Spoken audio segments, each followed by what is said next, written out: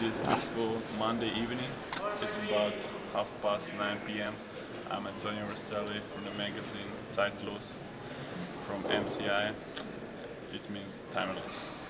That means there is no time here. No, but we got time for an interview with Wade Scoffin. Wade Scoffin from Canada. Alaska. Yes, very cool.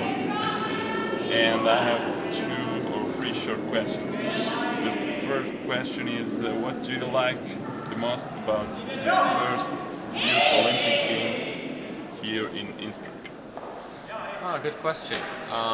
It's a great opportunity for youth to be able to learn and experience in sport and in culture many different parts of the world. Bringing 70 different countries together really allows a lot of positive experiences, and I know that all of the people involved, adults and youth alike, will gain from that. Thank you. Your son is actually a player. Yes. In curling, and what does the sport curling mean in your beliefs?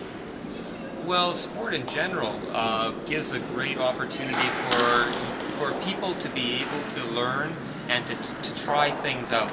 And if you're not successful in sports, that's okay. You can try again, and you'll have another opportunity another day or another week. And it's a great way to be able to grow and develop and to test things in various ways. In curling in particular, teamwork is a very important component. There's 4 athletes, and they're trying to accomplish various goals together, and it's a great opportunity for how to be able to learn together in various ways. It's a nice team size, because it's very common in work or in life where 4 people will have to try to accomplish something together. I think it's also a peaceful sport. Yes. There's a lot of sportsmanship. In curling, You're not against the other team like partying with soccer. Correct. Like soccer.